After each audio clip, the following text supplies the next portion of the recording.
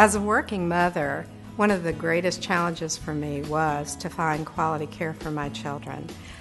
Leaving my children in an environment where I wasn't sure if they were safe, if they were happy, and ultimately if they were having a good quality learning experience was something that was important to me.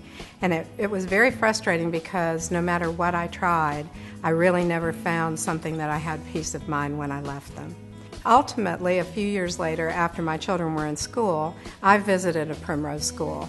And I was so impressed with what I saw from the minute I walked in the door.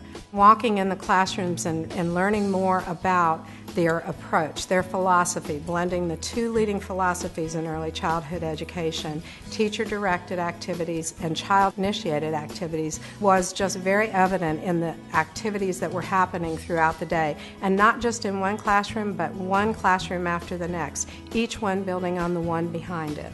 And that led to a very confident feeling that the children were getting the appropriate early childhood experience.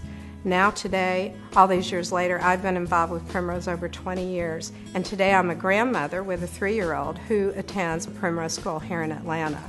It is just a joy to watch him explode with confidence and the caring piece of the character development, and the learning is just flowing, and he's having a wonderful time doing it, and I'm watching my daughter have all of the peace of mind that I never could find.